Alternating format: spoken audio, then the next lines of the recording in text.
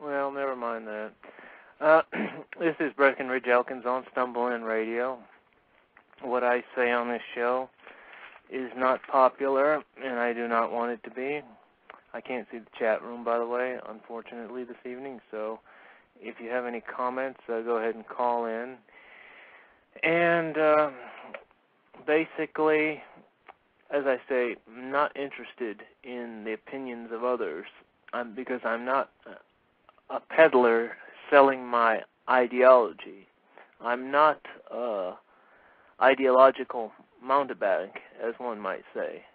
My purpose in doing this show is not to tailor a message or to proclaim a doctrine in so much as to make others aware of the gulf emerging between the superhuman, the human, and the subhuman, which is developing as we speak. Now, if you don't understand that, that's too bad. I'm not going to help you understand. If you misunderstand and criticize me due to the misunderstanding, that's just the way it's going to go. You know, I can't help that. I'm certainly not going to bitch about you basing certain assertions upon regarding my character on this fraudulent view you may hold, but I'm not going to let it worry me, like I said. That's your problem, and I'm not going to explain it any further. As I posted this recent article by Jonathan Bowden entitled "Why We Write." It says, "Why is this done? Merely to provide a template whereby the battle occurs betwixt the superhuman and the subhuman per se, and it exists across or between individuals." Now, what does this mean? Can you explain to me what this means? This is always difficult to assess. I'm quoting again. But from this distance, three different spirit points become discernible through the mist. This is what he's talking about, why he writes. Now, fundamentally, the problem as it presents itself, as I said previously, is, and as basically Bowden elucidates on the subject, is quite simple. We have a problem in which action and intellect are completely separated from one another. I've said this a dozen times. I've said it more than a dozen times probably, and it's one of those things I will repeat because I don't have a problem repeating it, you know, in that line. And as I've said before, also our weakness is their strength. Therefore, those who are physically weak are therefore incapable of fighting back strength-wise, and those who are mentally weak are incapable of fighting back intellectually. And all the problems we have today, as I said, with the state are basically we have these problems and we have no solutions to them. And so I'm going to offer solutions tonight. And as usual, I'm going to go into this figure of the cultured thug, which Bowden brings out in his article, Why We Write. And I believe it's available at the Occidental Quarterly. Now, the problem is, as I said, this cultured thug, because it doesn't exist. We have people before us right now who are very strong and very, say, muscleheads, and we don't have much respect for them. Their intelligence, their ability, and you have these nerds, these four-eyed nerds, who are basically incapable of strength, or if they work themselves up, build themselves up, like Teddy Roosevelt did, they still present a rather less than fearsome appearance. So we do not have this figure that we once had, the cultured thug. This is the aristocrat, the learned killer, the philosopher who also marches in battle, as Socrates did. We do no longer see this figure as in existence. And this is the fundamental problem with the movement in general. Now, as I've said, I'm going to deal with some figures who wielded both the sword and pen with equal proficiency. And basically, you have these scholarly American aristocrats who were once the most feared fighters on the face of this earth. Now, what I'm doing, this series, which is going to be synonymous, or rather alongside the broadcasts on the Ku Klux Klan, and these broadcasts are going to be called the Sword and Pen broadcasts. And I'm going to deal with a series of individuals who are role models to us today. Basically, what Bowden writes was written before him by Wyndham Lewis first, and then Yukio Mishima. And what they said is art and intellect are both starved of action. Intellect is starved of action. Art is starved of action. We have disregarded the cultured man for the stereotypes of the strong but ignorant thug and the pencil-necked nerd, as I said. Now, both these stereotypes are uniquely American in that they are both devoid of moral and cultural refinement. And this is what basically this lack of morality and culture that we find in the modern American mind.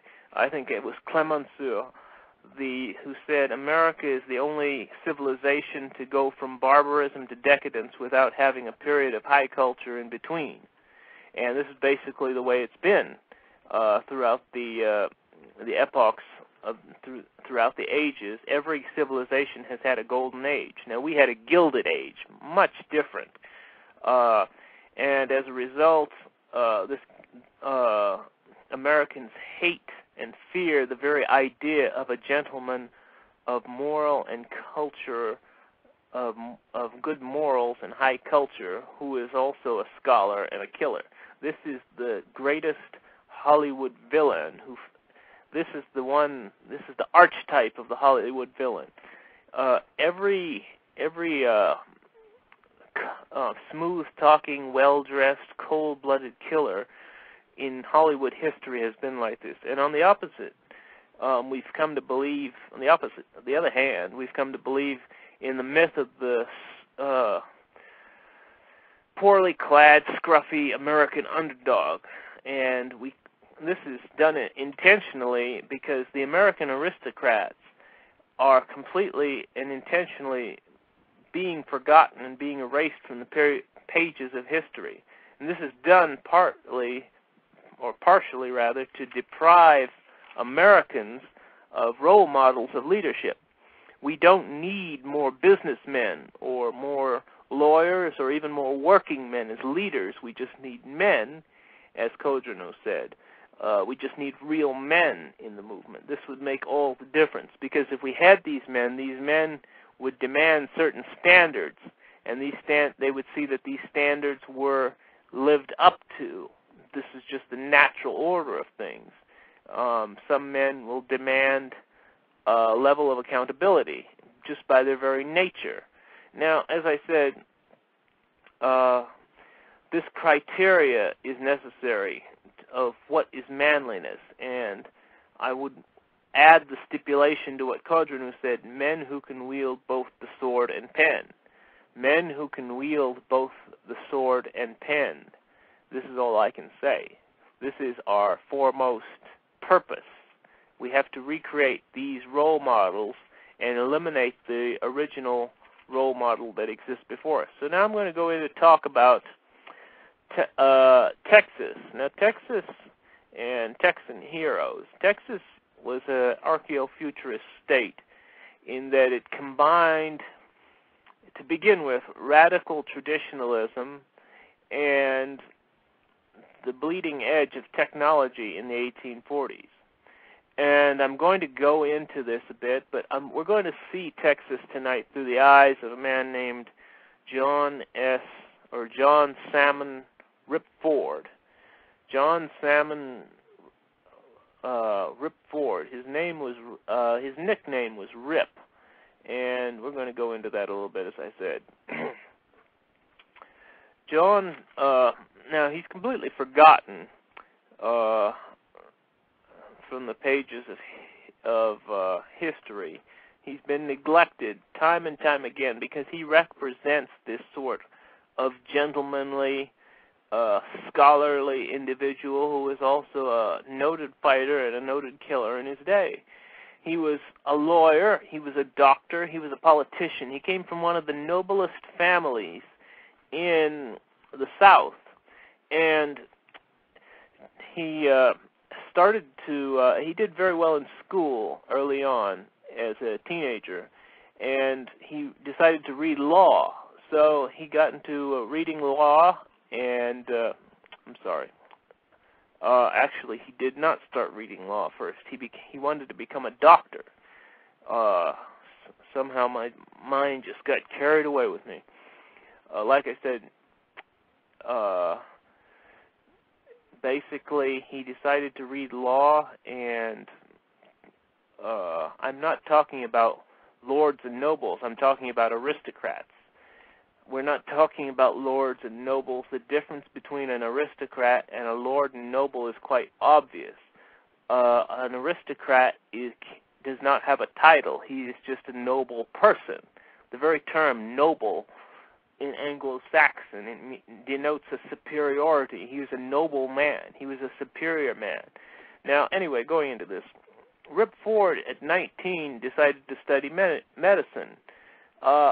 These aristocrats will lead the killing. The aristocrats do not exist currently. I've laid this case very clearly out, and what I find is that a lot of my listeners who've listened to many shows aren't really paying attention. I've said that these aristocrats will emerge from the bloodbath that is inevitable in the future. And this is where we're going to get this new breed of individual. So anyway, getting back on topic. John Salmon Ford studied medicine. He didn't study it like a doctor does today. He apprenticed himself to a doctor, and he studied medicine at 19. By the time he was 21, he was a practicing physician. He had a wife and 2 children, and unfortunately, their relationship did not work out, so they separated, and Ford decided to go to Texas. And this was a common thing for young men to do at the time. There was a war going on in Texas at the time, and he decided to go down there and make the best of it, as it were. So he headed down to Texas and in a horse and wagon, and arrived there after the hostilities ceased.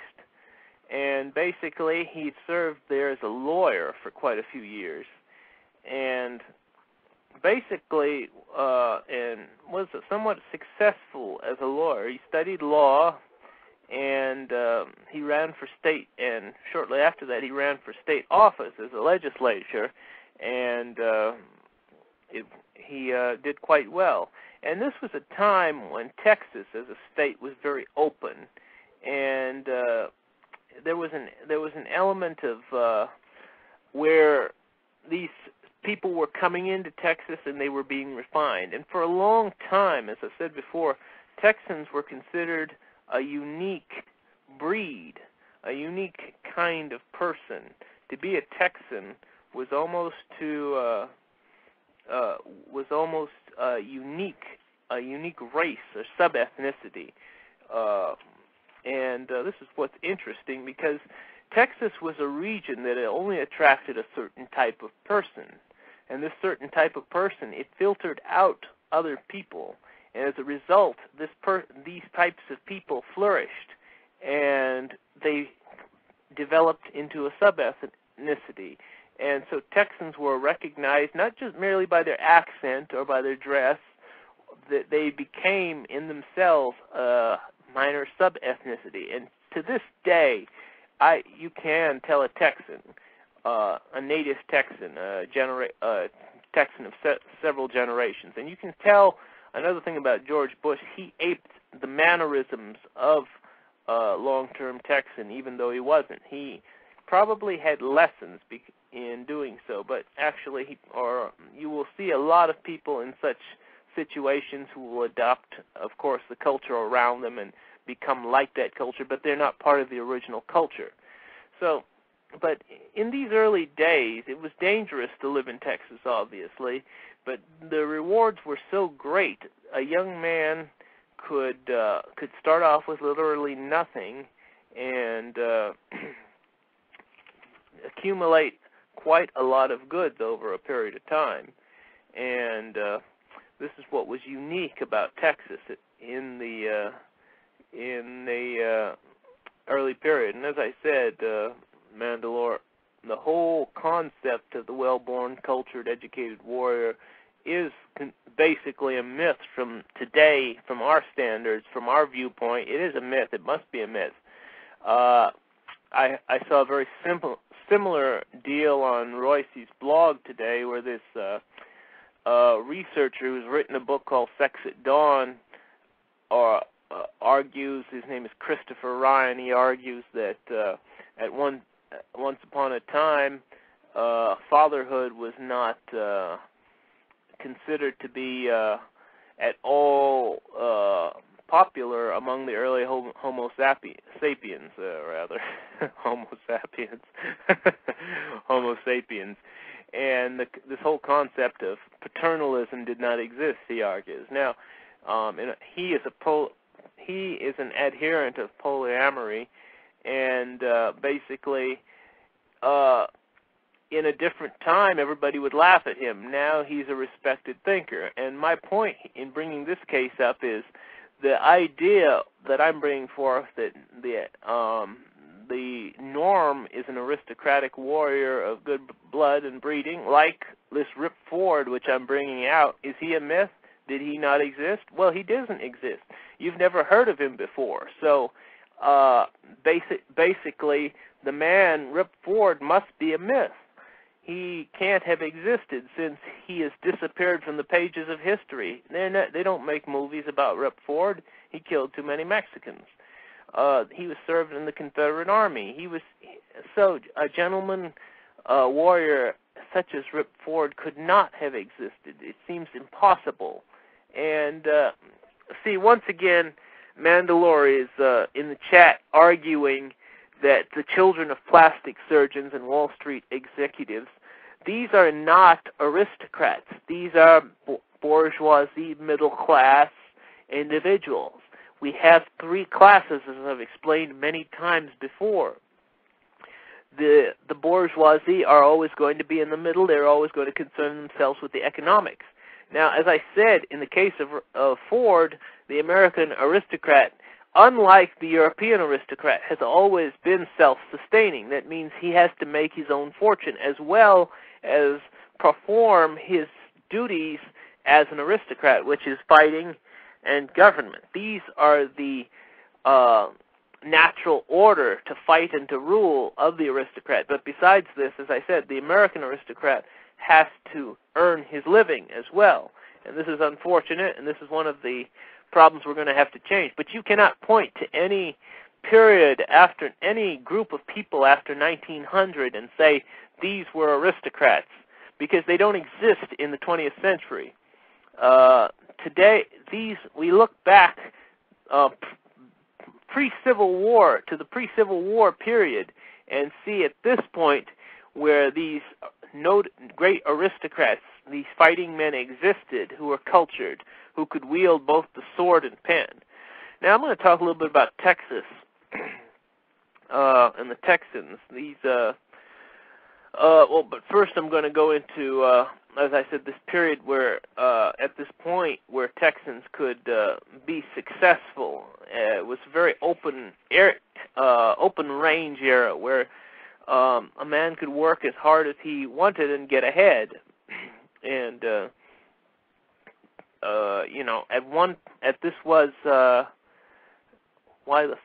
who the fuck do you think sends their kids to good schools? It doesn't matter.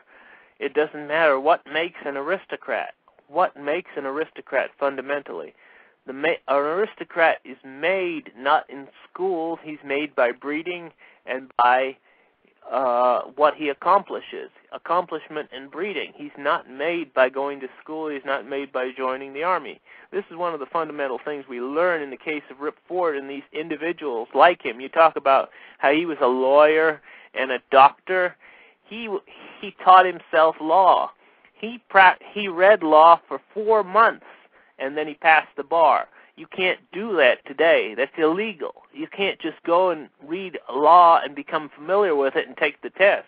You have to go through law school. They require it. Otherwise, you can't take the bar. And this is how today Rip Ford would not have been a lawyer. He would not have been a doctor. It's quite obvious. Sam Houston was the same way. In 4 months of painstaking and permanent study, a hard study, he passed the bar exam, and this is what they did in those days.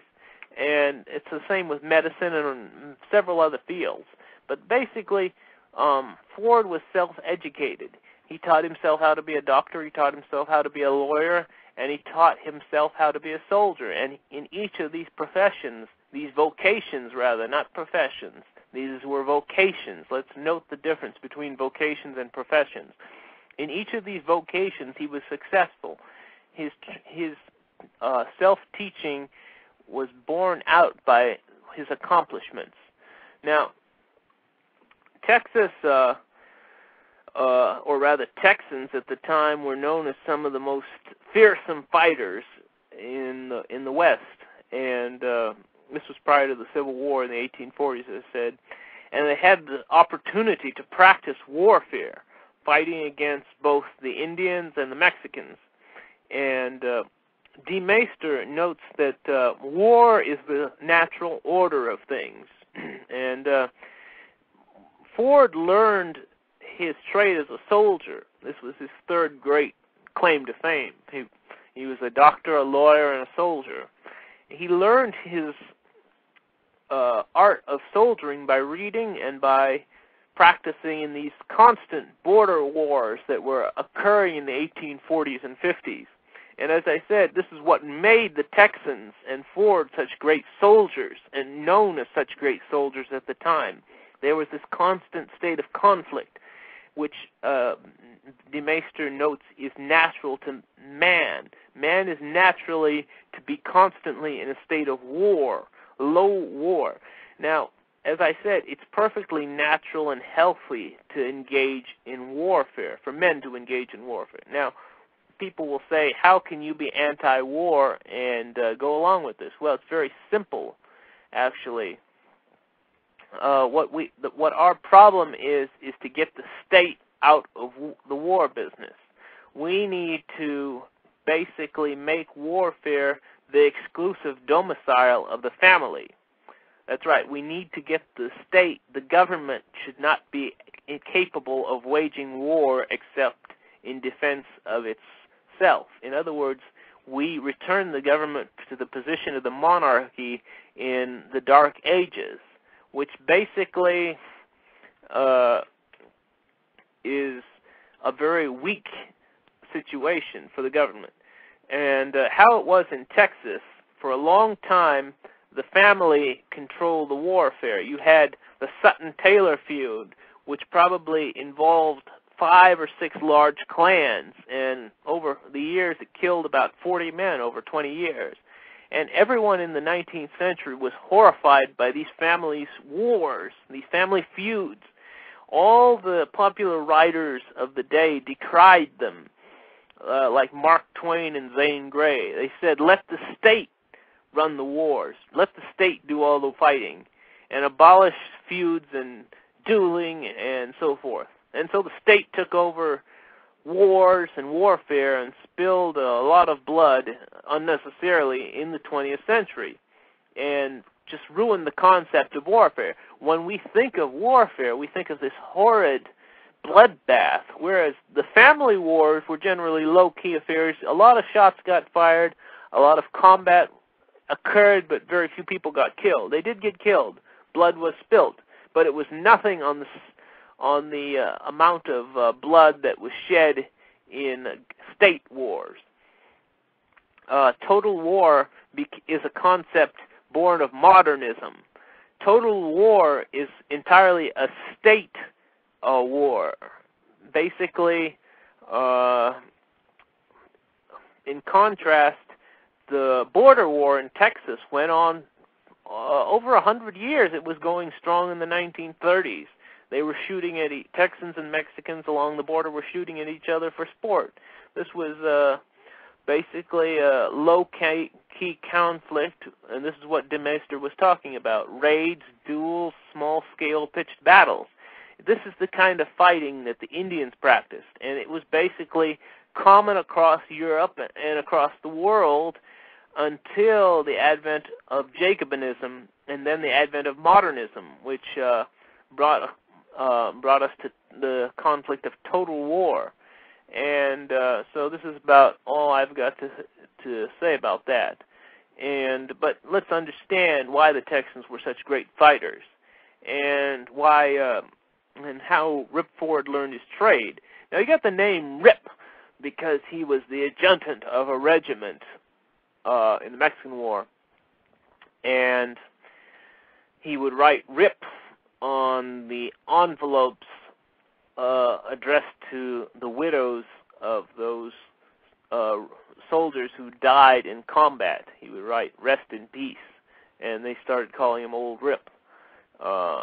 As in, Rest in Peace Ford. It was a nickname, and it caught on. He was basically known as Rip Ford. And as I said, the Texans were the Cossacks for many years of America. America's version of the Cossacks. They were called Los Diablos Tejanos in the Mexican War, and I'm going to talk a little bit about these. It's a unique breed. You know, by the time Stanley Kubrick made Full Metal Jacket, that's basically all that was left in Texas was steers and queers. You had nothing else. But at one time, they were a great people, as they say, just like the Indians, you know, a great people at one time. And then they went exactly the way of the Comanche. Basically, there were hardly any Texans in Texas. I'd say maybe 5, 10, 15,000. And anyway, moving on. These Los Diablos Tejanos. And I'm going to read an excerpt about them as they rode into Mexico. And they're unique people, as I said. And they were very successful in the Mexican War. And because they'd had so much experience, they were like the striking force of the American Army. And these were the guys who did the fighting on horseback. And these were the guys who broke the back of the charging Mexican forces on a number of occasions. And I'm going to read a little bit about Rip Ford's regiment, for one, and among others. And by the way, I highly recommend Rip Ford's book. I think it was called, I can't remember what it was called. I think Rip Ford's Texas. That's what it's called, Rip Ford's Texas. But anyway, let's talk about his regiment. It got a reputation as a heroic, out-of-control, tough, vengeful, trustworthy, fearless regiment. They had the most effective weapon in the war, the new Walker Colt 6-shot revolver. The command had men in it who had suffered loss of relatives by the Mexicans, massacring prisoners of wars. There were men who had been Santa Fe prisoners, mere prisoners, and prisoners made at San Antonio by Vasquez and Wall. Young Lewin Rogers was in Mexico on a mission of revenge. Mexicans had cut the throats of his family. Mr. and Mrs. Rogers, their daughter, and their son William, who lived as if by a miracle.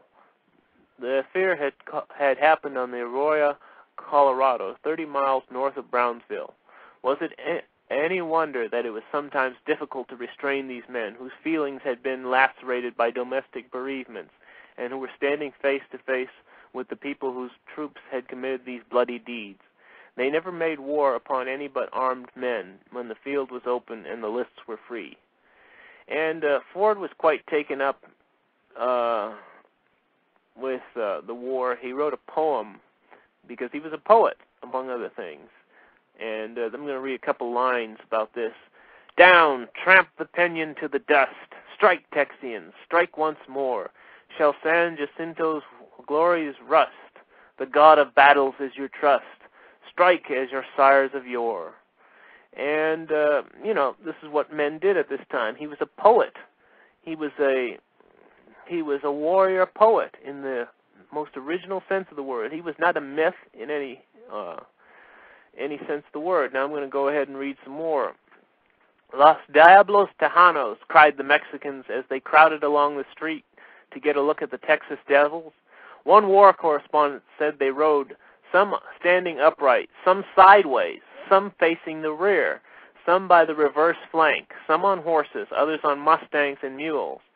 On they rode, pell-mell, wearing motley uniforms of almost every conceivable variety of pants and shirts, hats and caps made of the skins of the dog, the cat, the bear, the coon, the wildcat, and each cap had a tail hanging to it.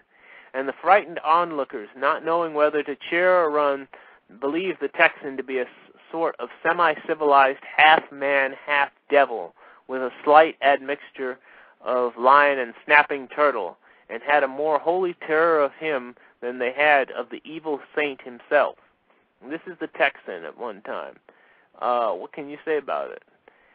They were a remarkable breed. They were a unique breed. The region had shaped the type of men and women who raised families in this region.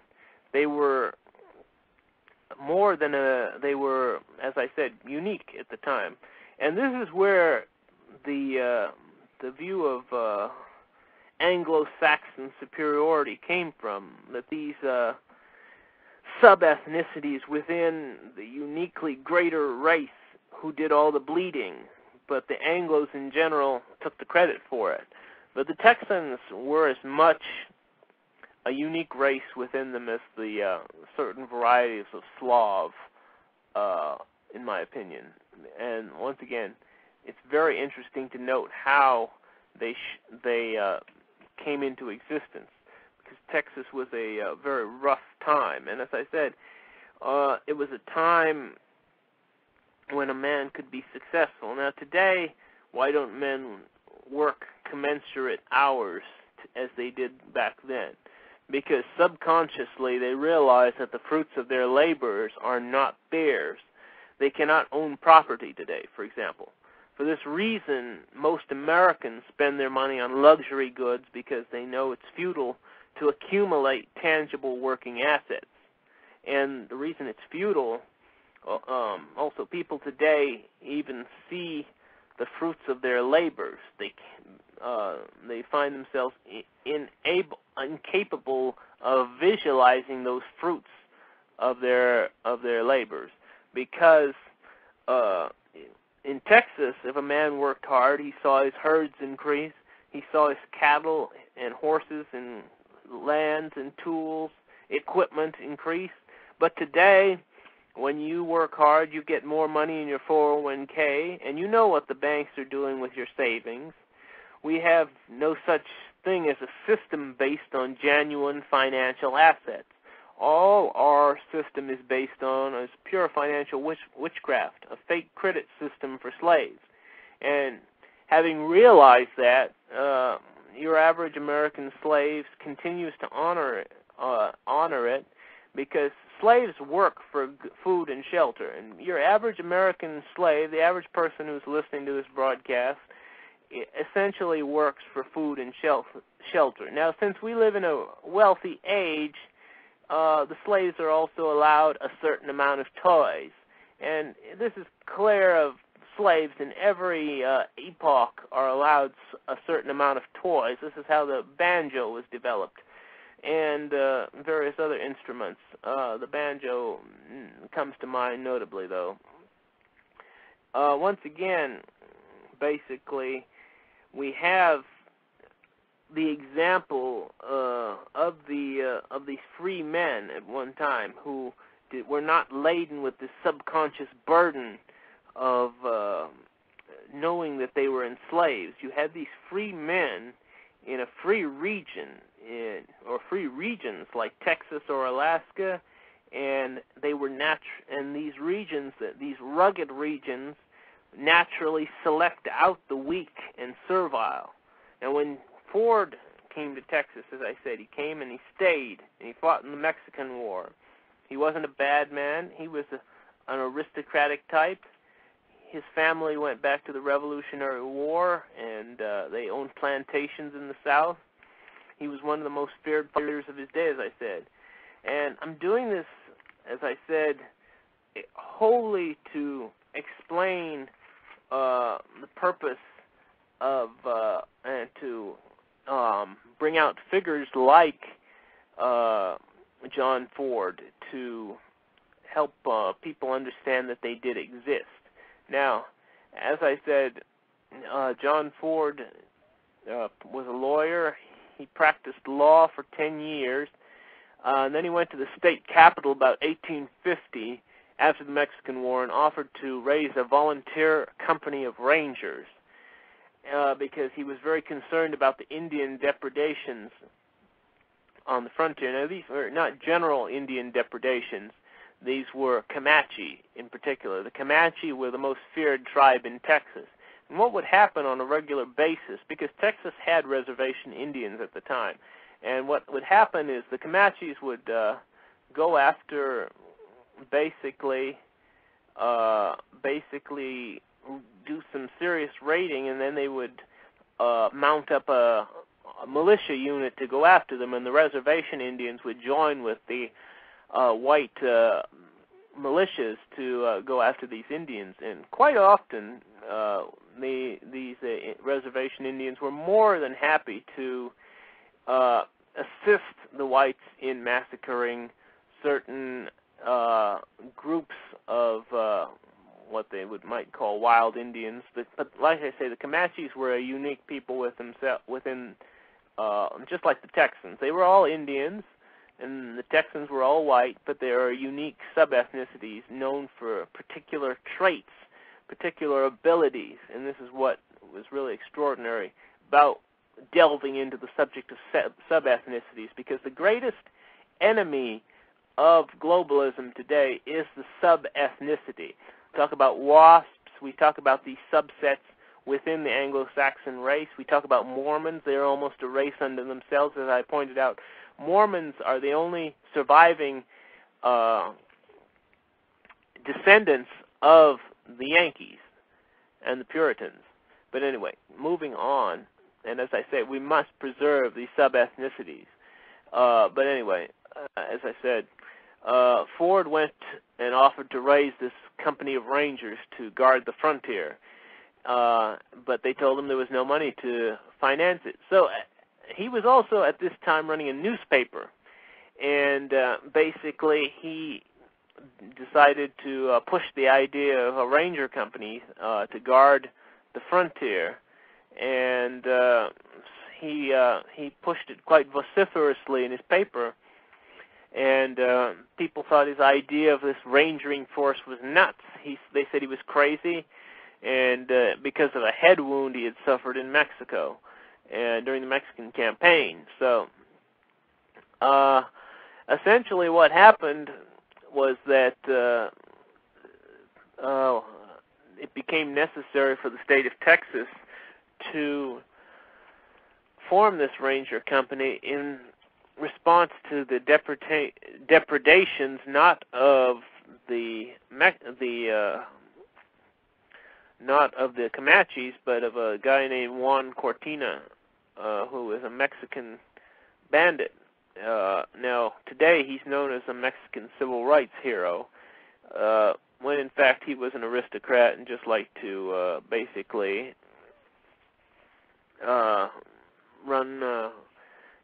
go after rustle cattle, essentially. Now, the interesting thing about Chino is that you have no idea, no fundamental idea that he was a Mexican looking at him. it's very difficult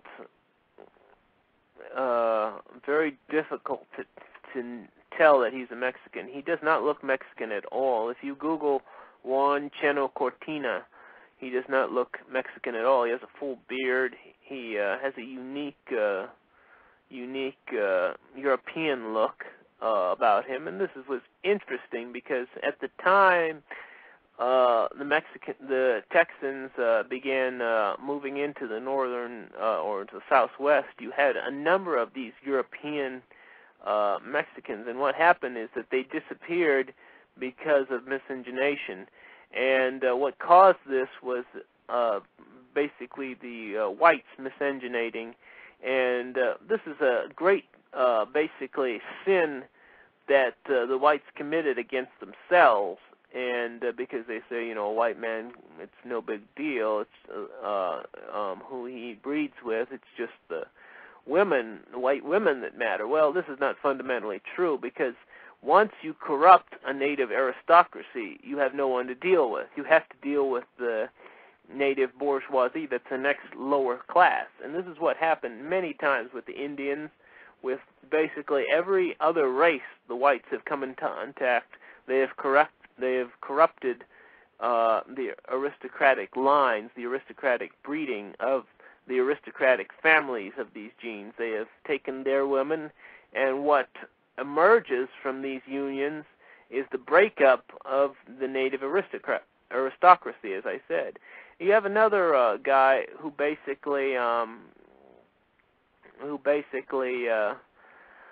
was like this is Santos Benavides, who was probably whiter looking than your average Stormfronter, or your average, he was certainly a blue-blooded aristocrat, and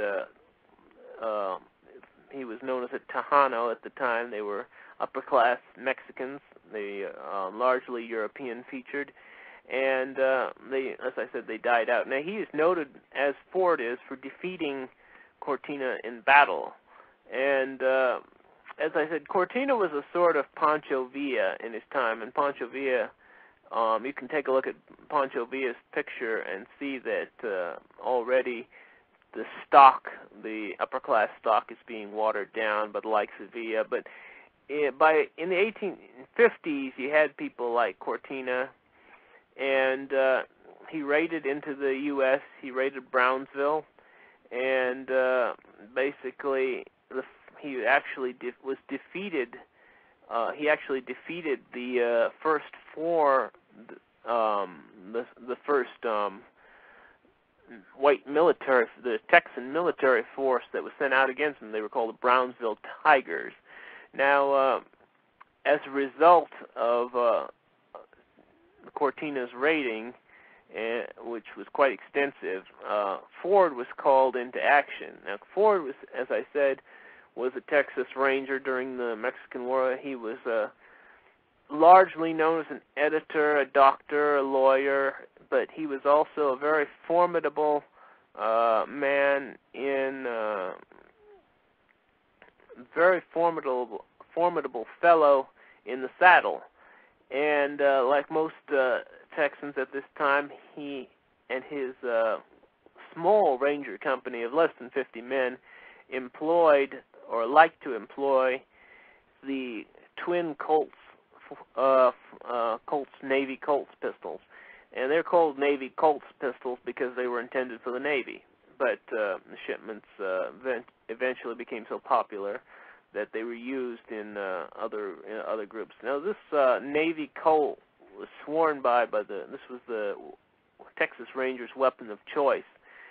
Ford commented that he'd been charged many times before by Mexican lancers, and he'd never had the experience of actually closing on a Mexican lancer, because they always shot them out of the saddle from at least 50 yards away. And this actually took as much skill, to lead a charge of pistols into basically force of Mexican lancers, a force of lancers. I'm going to take this call. Hey, you're on Stumble In Radio, for better or worse. Oh, it's a libertine. Oh, you're just listening. Well, I could talk. I don't know. Okay, what do you got to say for yourself? Not much. How do you feel about this concept of the cultured thug? I don't know. I haven't been listening to the show. I have no idea what you've been talking about. I just remembered that you had one tonight, so I hit the phone. Well, I do appreciate that. I'm talking about John Salmon Ford, the noted Texas Ranger, and his experiences as a prelude to discussing the formulation of the new 21st century man. But anyway, I'm going to go back into Ford here. As I said, his Texas Rangers were almost constantly outnumbered by the forces that they faced. In this case, as I said, Juan Cortina's force usually numbered around 150 men, and basically this was the type of warfare that was waged on the border. There was no large-scale fighting, and this was essentially, you would see 50 men fighting. They all discharged their weapons. You'd say you'd have 1 or 2 casualties, maybe 4 or 5. It was not nearly as high as the Mexican War. Basically, there's no way of knowing what sort of casualties were inflicted during the Mexican War because nobody kept track, neither the Mexican Army nor the American Army.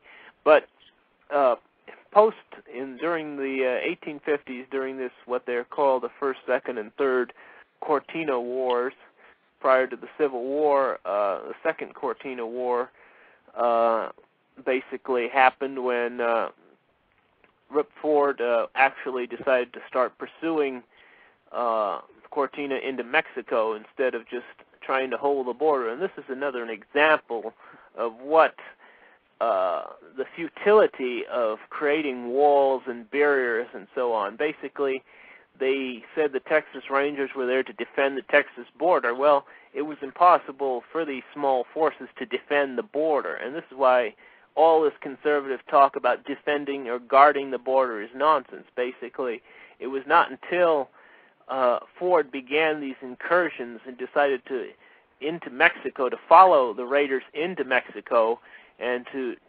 decisively. So what I would say if I were handling the border issue is that I would just take a good percentage of northern Mexico and declare it a U.S. frontier. In other words, I would stretch the U.S. frontier about 10 miles. Of course, there are numerous applications to solving the border crisis, and the border crisis is largely over. The Reconquista is largely complete today, but as I said, there were numerous methods of dealing with that problem, and this was one of them. But anyway, Ford defeated... you remember... go ahead. I'm sorry. Do you remember a couple years ago, I guess it was longer ago than that, they were talking about the electronic border. They didn't want to build a fence or a wall. They wanted to put sensors up everywhere. Now, well, the latest thing I've heard is you can't draw an analogy to what you're talking about to the modern day, because if an electronic border would work if it was backed up with a modern day infantry division. Well, here's the thing. My point is, and the latest thing which Rand Paul, by the way, is advocating is having an underground electric fence on the border. And as the whole point is, you conservatives are constantly erecting barriers. There's no point erecting barriers. And I'm just using that as an example. There's no point in putting up a wall or a border fence. You can stop illegal immigration without going to all that trouble. It's much cheaper and more efficient to do it my way than to build walls or build virtual border fences that cost billions of dollars.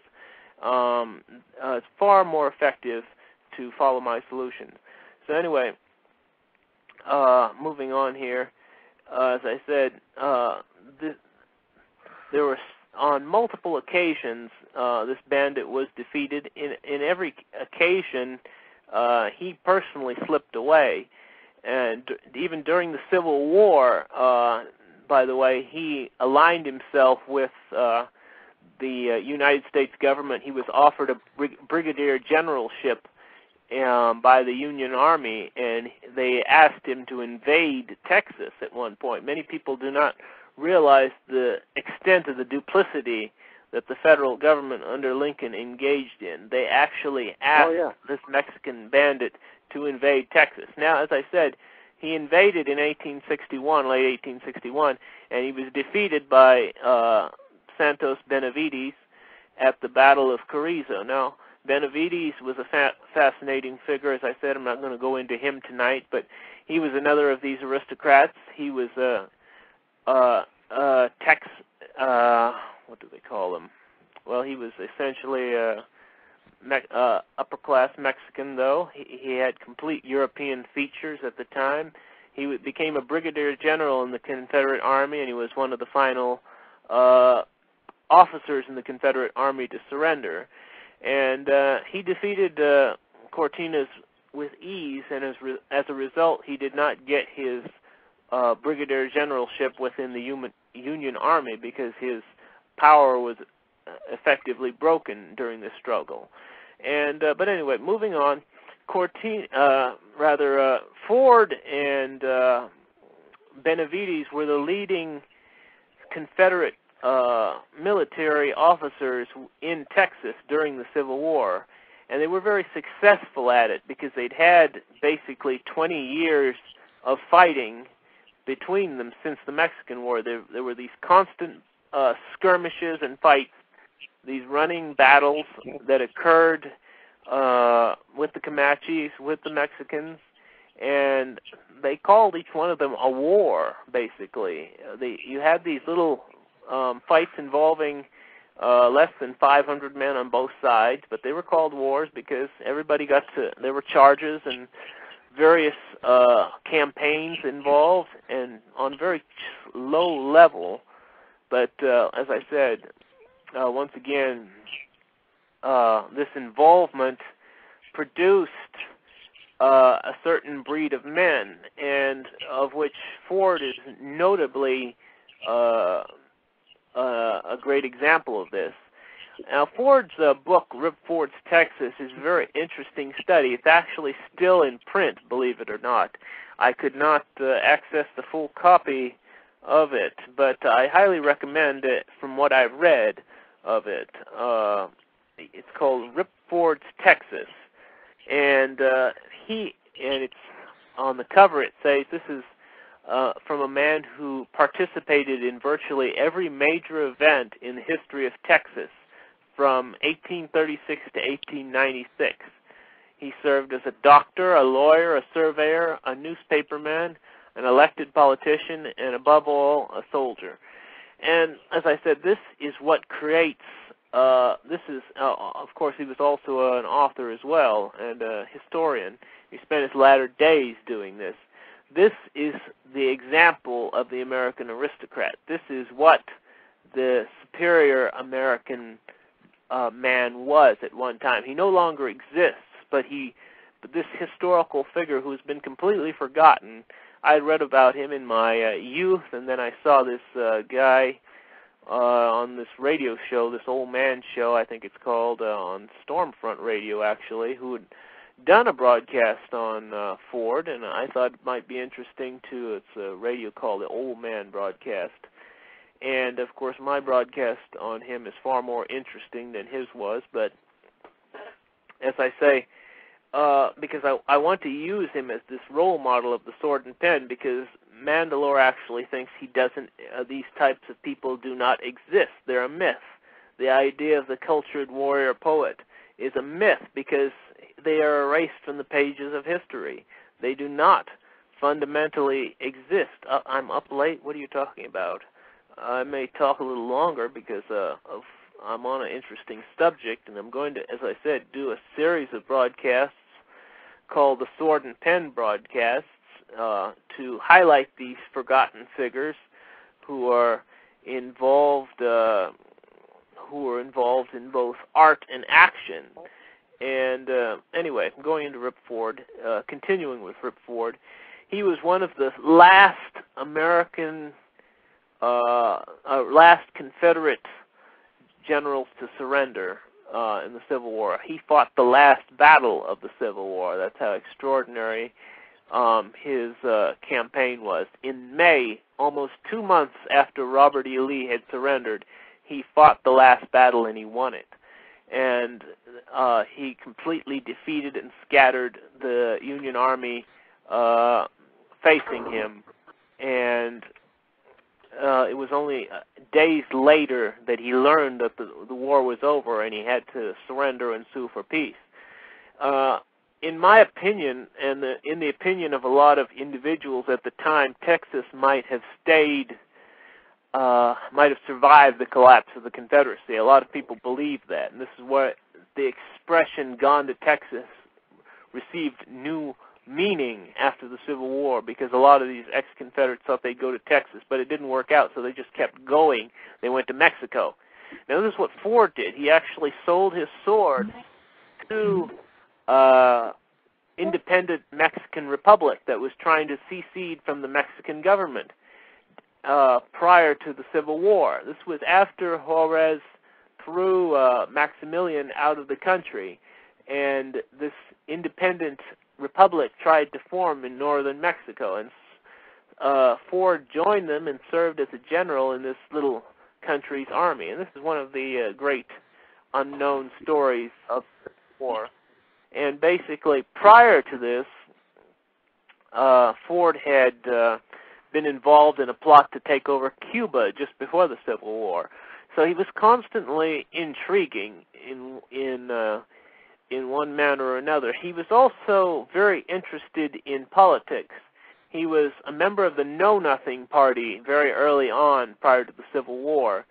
And many people don't know why it's called the Know Nothing Party. They think it was because it was made up of men who were proud of being simple. In fact, it was called the Know Nothing Party because, first of all, it was not an official political party. It had no political platform or movement or central committee or structure like that. It was a political movement very similar to the Tea Party movement. Only this movement was run by Freemasons and aristocrats, so it was more successful. And it was very secretive and clandestine. People would ask, do you know about this new group? And because it was a group, it was not a party, it was not a political party, and people would say, and the people who were affiliated with it would say, I know nothing. And basically, the Know Nothings were very successful at first. They elected a lot of local representatives, a lot of mayors, and a lot of, they took over a number of cities, and they were basically on a Native American platform. They said, we'll only run Native American candidates, people who have their roots in this country, no immigrants, no Germans, no Irishmen, and so forth, no Poles, and so forth. Only Native Americans. And many people don't realize this is when the WASP supremacy died. The white Anglo-Saxon Protestant supremacy died with the Know Nothings and the Native American Party. And basically, Gangs of New York very briefly touches on this, but it's in brief, very brief. And in fact, what we have here, as I said, is the WASP spirit dying in the 1950s. I mean, in the 1850s, rather. Over a century later, the WASP still existed and they still were in power, but the WASP spirit had died in the 1850s. And I personally believe that if Sam Houston had run as a know-nothing for president in the 1850s, as he was asked to do, the Civil War might have been averted. However, he probably would have been assassinated running as such. So I'm not really, who knows how it would have turned out. But it's very interesting to conjecture what would have happened to the Know-Nothing movement had Sam Houston run for president in 1854, I believe it was, or 1855. I'm not sure. Ask Harry Turtledove. Yeah, well, Turtledove would never consider such a possibility. Turtledove would be naturally anti-know-nothing. True. Yeah, you're right. Yeah, being a Jew. But anyway, moving on,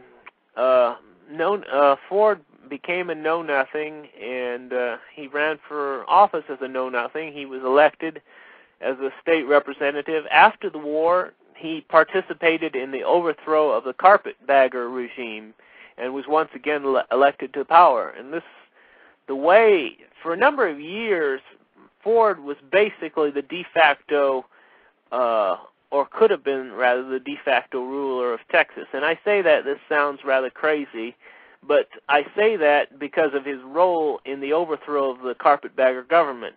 Basically, he walked into the middle.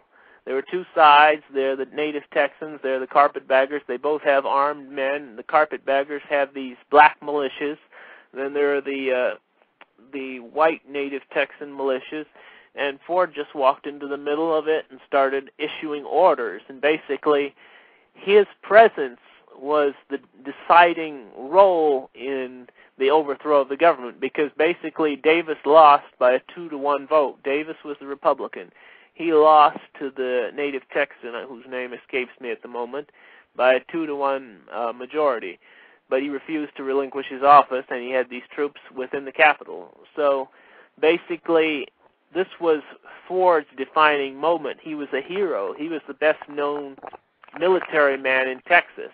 Even after the Civil War, he was widely respected, and as a result, he went into the Capitol, rode into the Capitol with his gun strapped on, and began issuing orders. And essentially, he prevented all violence or any violence from occurring until this Governor Davis was removed from power legally at this time. And at this time, his credit was enormously high. He became a state senator. He was later elected mayor of his hometown of Austin, where he lived. I believe it was Austin, and he edited a newspaper. But basically, he never recovered his fortunes after the war. This is another thing about the American aristocrat. They do not value money above all else, as we might say. Excuse me. Their service to the state, their fighting ability. This is he begins the beginning of his book. The first chapter is entitled "My Fighting Stock." My fighting stock. The Fords came to the New World at a rather early date, he records. But basically, he's not bragging about his origins, but his blood is fighting blood. He comes from this long line. He can trace his ancestry far back. This is the essential rule of aristocracy. Blood always tells. And it doesn't matter where this blood comes from, or if they have titles, or if they're well-known, blood tells. And this is the fundamental rule of aristocracy. And this is why you don't see aristocracy in this day and age, because it completely lacks that ability, or rather that beginning of this blood trait. But anyway, moving on. Rip Ford died quite impoverished. He was quite an old man. He was quite respected. He was a politician. He was married 3 times, and he had about 4 or 5 children. But and he always had enough to live on. But he never had any land, and he never never was in business. And as a result, he spent his last years in quite impoverished circumstances, but usually it was as in such cases in that era, as I said, a far more noble era than the one we currently live in. The society recognized his contributions, and quite independent of the state, provided enough money for him to live on, because he didn't have a pension, despite his years and his years of service to Texas, and he never asked for a pension either. In fact, the particular variety of aristocrat which emerges here, we see Rip Ford requesting pensions for his men, the men who served under him. He has one chapter in his book called Rich Man's War, Poor Man's Fight, and this is because during his time when he was virtually military dictator of Texas, he stipulated that the rich men, the landowners, go to war. In other words, he basically drafted all these wealthier men, and he let the poor men stay home to take care of their farms and their families and so forth. For example, he would send plantation owners off to war and let their overseers run the plantations for them. And this was the sort of man he was. He basically would ask for others, but he never asked for himself. And as a result, as I say, basically they had enough consideration for him. There were enough other noble people at that era that they kept him supplied in his old age, and they basically were able to raise money to keep him to meet his needs and the needs of his family. And as I said, once again, Ford died in around 1896. He was quite an old man. He never changed his views on slavery or women, for that matter, as one of his acts in his last years brings out. I'm going to repeat this act before closing. He became a member of the Texas Historical Society at one time, and basically they said they were going to recognize men and women equally, and in this historical society. And basically, Ford would not stand for it, and he basically stumped out of this assembly, the Texas Historical Society. And as I said, he said there better be a distinction between the members and the lady members in the constitution of the society, the bylaws of the society. He said it was another victory for the campaign to secure female equality, and he would not stand for it. And as I say, he stalked out, and that was the end of that. But anyway, in his last days, he was interviewed by Frederick Remington. He said Remington found him to be a very old man with a wealth of snow-white hair and beard, bent but not withered, he writes. He said, I suppose you have been charged many times by Mexican lancers. And he said, yes, many times. What did you do, he asked. And Ford said, I reckon to be able to hit a man every time with a six-shooter at 125 yards. Now, I have a little bit difficulty believing this, but I'm willing to give him 100 yards on it. So Remington said, then you do not think much of a lance as a weapon. And Ford said at the time, no, there is but one weapon. The six-shooter, when properly handled, is the only weapon, mind you, sir. I say properly. And this was very much the view of the Texas Rangers a long time in. At one point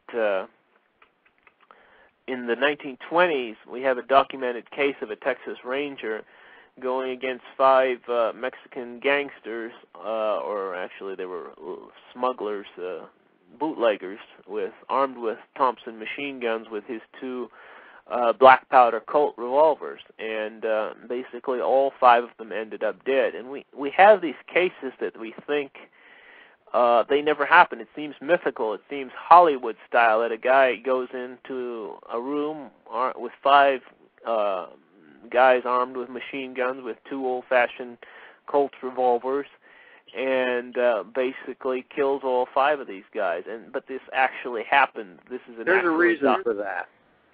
Why?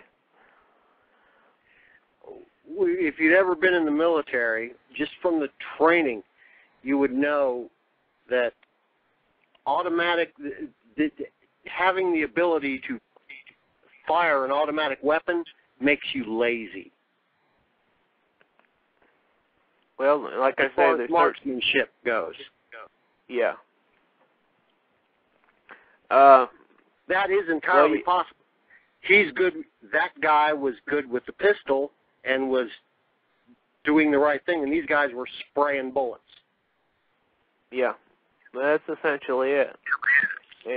And basically, you could say it's not that big a deal to shoot 5 Mexicans armed with machine guns from a certain perspective. But, I'm just throwing that out there. You're correct in saying that, though, that it's very difficult, to learn to use an automatic weapon properly, just spray bullets. But my fundamental thesis in this broadcast and in the future sword and pen broadcasts is to present these individuals like Captain Thord, who are models of refinement, models of gentility, and they were also stone-cold killers. And this is what the future holds. This view of people like Kodronu, who actually shot and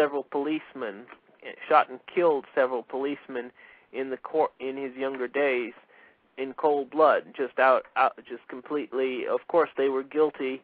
They had tortured several students at the time. That's a matter to be discussed on another show. But Kodronu very coolly went in there and gunned them down, and then stood trial for it and was acquitted for it. These cases are to illustrate the purpose that we do of the new 21st century man, this new, what Bowden calls the cultured thug, this new person who is neither afraid to use, who is perfectly educated, of an artistic mind, well-dressed and well-spoken, and yet is completely able to use violence in the extreme, and completely disassociated from the American middle class and the American male as he exists today.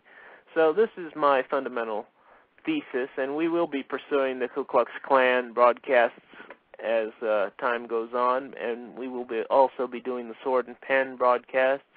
I have an interview upcoming with I think it'll be next Wednesday, with proprietor of a blog here. I think it's called the Omega Virgin blog. It's basically run by a virgin, similar to Weekle, who can't get laid. OmegaVirginRevolt.wordpress.com, that's what it's called. And we're going to discuss his problems and the problems for the American male. Fun. I didn't hear. I said that should be fun. Yes, I'm not going to be. Well, what happens is I honestly feel sorry for some of these guests, and I just take it easy on them. I had some heavy artillery to unload on one of our guests, and he seemed like such a personable chap that I decided not to. So it depends on how this young man acts. I haven't listened to the last couple of shows. I intend to listen to the Julian Lee show because I'm actually interested in that one. Yeah, well, that was actually quite good. If I do say, I didn't really talk much, so I will say it was quite a good show. And if you're interested in Julian Lee's perspective on music and culture and celibacy, it was quite good. I do believe that the American male should become celibate on a great scale. Obviously, I'm not into that, but Julian Lee he is one of the most fascinating people I have ever encountered online. Why do you feel that way? I don't know. It's kind of just a gut. I read his stuff and I like it. He's, he and I could not be farther apart, but his stuff is just really interesting. Well, that's very interesting. I've always thought a lot of him. He has a artistic temperament that a lot of people call him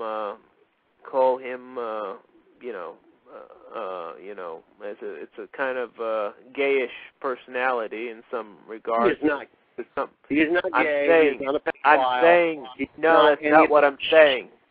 What I'm saying is that his artistic personality is often mistaken to be somewhat effeminate. But in fact, it's just that artistic personality coming out. He's very that's correct. To the extent that that's the way we've all been trained to perceive that for a long time. We brought that out in the show. And as I say, he's a very talented fellow, and he's just going to have he has a different emotional status than a lot of people who are less talented than he is, and I accept that perfectly well. But I'm just saying, some people have their perceptions altered, as you said, which is very perspicacious, and but I have the highest respect for Mr. Lee and his work, and I hope to have him on the show again, and when I get a real show, I'm hoping to have him on that.